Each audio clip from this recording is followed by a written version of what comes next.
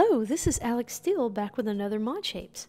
And today, I'm going to reveal the new and improved mermaid artwork I have in mind as a gift for tall girl Sydney. It was February of 2017 when I attempted my first real mixed artwork with stone, resin, and an illustration that was printed on transparency paper. I used Pearl X pigments in this original attempt. It was a decent effort, but since then I have made so many more things out of resin.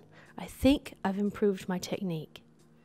The process of making this was so similar that I didn't remake a video.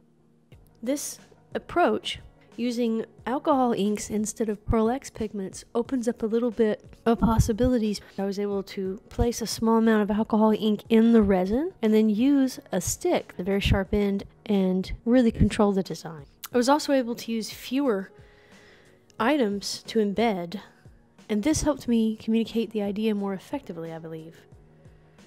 The illustration is much bigger in the second version.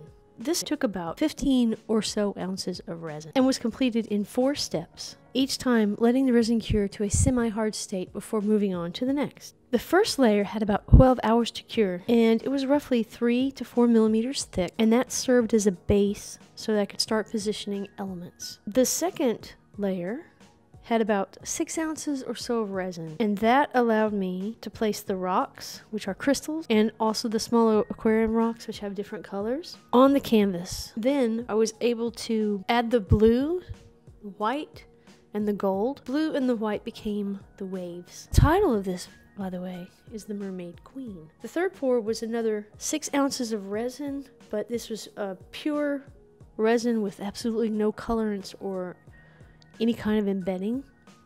And the fourth pour was another batch of resin with no color added. However, I did drop a few small of the colored aquarium stones so that there would be a little bit more depth.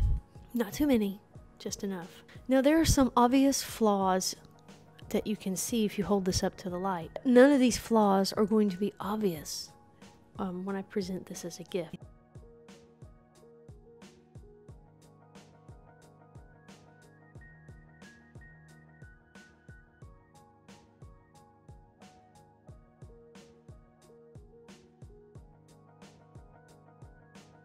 Thank you for watching this video. It really helps us a lot. If you don't mind, put a like on it if you enjoyed it. Hope you have a fantastic day.